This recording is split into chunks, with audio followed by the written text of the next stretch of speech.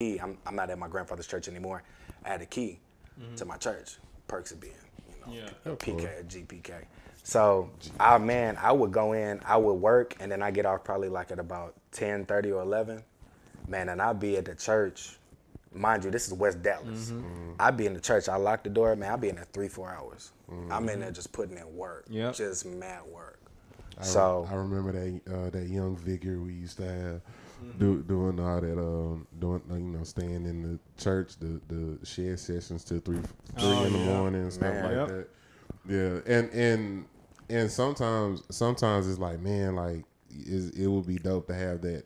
It was a hungry type thing, you know what I'm saying? Yeah. And some of us still that hungry. Some of us, I'm not gonna lie to you. I'm not gonna be at nobody's shed session till 3 in the morning. Oh yeah, no. Like I don't see myself. Yeah. Yeah. I think you get to a certain age, or when you've been doing it for so long. Yeah. Because I used to, back in my drumming days, I used to go to because like as a keyboard player, I felt like a robot, especially with 3-4 drummers playing. I do, and that's why I hate it, especially church shed sessions, because it just turns into a drum off. Yeah, so I usually like, I'm not finna do nothing, I'm finna get on the drums. And then after a while, you sit there for hours, everything starts to sound the same. That's why after a while, like, all right, man, how did y'all play? Yeah, seriously. All of that, man. Just that how, like I said, it turns to a drum off, and it starts off the same too, because you might have keys, bass, or whatever, and then of course y'all playing that song, and then everybody's playing and everybody getting it in, and then it get to a vamp or a break. So then now it goes from y'all playing the full song, and then now y'all just playing the breaks. Yeah,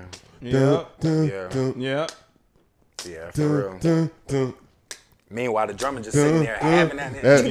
And then it gets to a point where y'all just ain't playing anything. Yeah. Y'all just sitting there, man. I feel so sorry for melodic players at shed sessions. It's funny because with my college days, when I used to have sheds, it used to be like that. But when I actually moved or came back home, from Dallas, shedding with cats like DeAnthony or some other like keyboard players, I really didn't know jazz tunes, jazz tunes. I knew like the blue bosses and the all blues, but I really didn't learn like a lot of jazz tunes till I came back here, because that's what they play at sheds. Before then, the sheds was we just make up a groove, right, and then just go from there. But somebody like, we finna play Caravan. Caravan, what's Caravan? We finna play What You Needin'.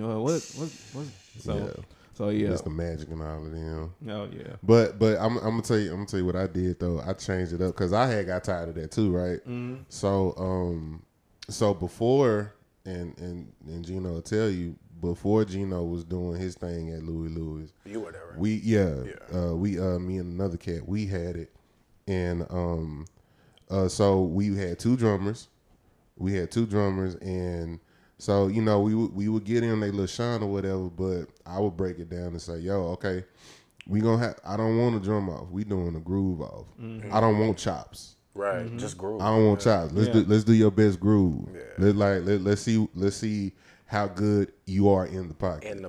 You know what I'm saying? And that became a thing where it's like, oh, okay, all that shit cute, but it's like, yo, what's your best groove?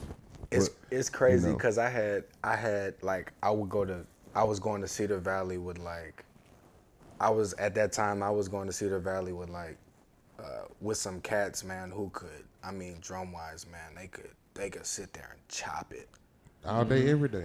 Just chop it. But then it's like you get them in the studio and you give them some in-ears and you give them a click and tell them to play a simple 1-2, and they struggling. I've never been able to like comprehend that. It's just like, what?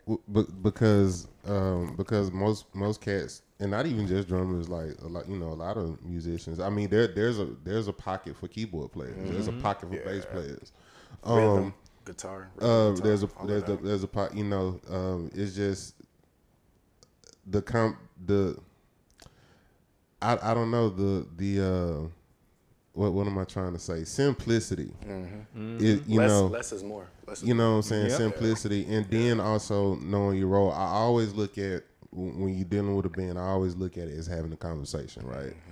So imagine you're having this conversation, but this person is talking over you. This person is interrupting you and stuff like that. This person's talking too much and not letting the other people talk. Or this person just out of tune with the conversation. We over here talking about oranges and you bring up sweet potato pie. Like, that has nothing to do with what we talking about, bro. Like, y'all key, Doc. Y'all key. Exactly. And so that's how I look at it, and that's kind of what helps me stay in my lane, being on stage. Just putting myself in, acting